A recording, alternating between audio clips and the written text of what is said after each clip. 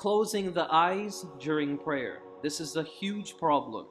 And this is something that the Prophet ﷺ also mentioned, that this was something that he prohibited for himself and also for the companions as well. And even Ibn al-Qayyim rahimahullah also mentions that anybody who wishes to follow the guidance of the Messenger ﷺ, they should abstain from closing their eyes during the prayer. Imam Ahmad rahimahullah mentions that this is actually from the actions of the Yahudi and how they would pray. We try to stay away from or try to abstain from closing our eyes, the Salah. Next error, a person moving too much in prayer. This is the next problem, moving too much in prayer. Some ulama have said for a person who moves carelessly too much in prayer can actually break their salah, can actually nullify their prayer. However, the Prophet ﷺ, what he mentioned was to protect yourself from kathratul haraka, protect yourself from too much movement in the salah.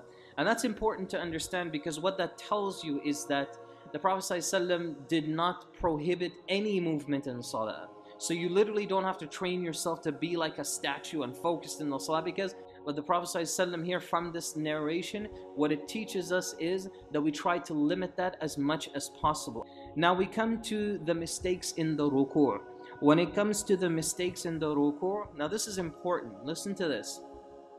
Saying the takbir in the ruku', or saying Sami'a Allahu liman hamida in the standing position.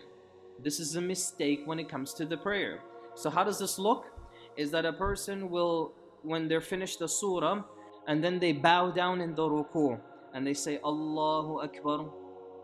But when they say Allahu Akbar, they're already in the ruku' position. That's the mistake. And if they want to come out of the ruku' position, they will stand up. Sami'a Allahu liman hamida. This is the mistake. It's a very, very particular mistake to pay attention to. Why? Because the Prophet ﷺ tells us, this is the authentic hadith that proves this, is that the Prophet ﷺ, this is a hadith of Abi Hurairah radiallahu anhu, describes it, that he would make the takbir. In other words, he would say Allahu Akbar when he goes into the ruku', whilst he is going into the ruku', not when he arrives in the ruku' position. And then he would say Sami'a Allahu liman hamida hina yarfa'. So not when he reaches to the standing position, but whilst he's standing. A lot of people don't even know this. A lot of people don't even think about that this could actually be an error in perfecting their prayer. So what do you want to do?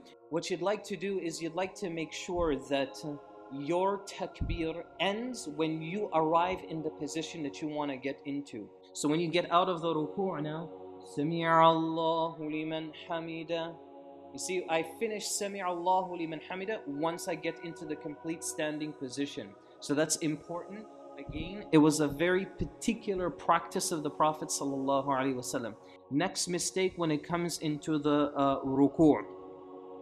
And this here is not just for the ruku', and that is the lack of at-tama'nina, the lack of relaxation in those positions. Not being relaxed when you get into the ruku', when you get into the sujood.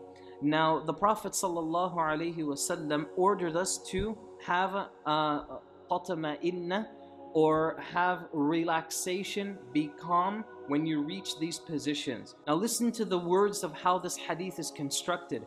The Prophet ﷺ is telling this companion, I want you to perform a ruku' until you become relaxed in the ruku' itself. This all goes back to one important concept, and that is, when a person is relaxed in salah, they are going to be relaxed in everything that they do in their life.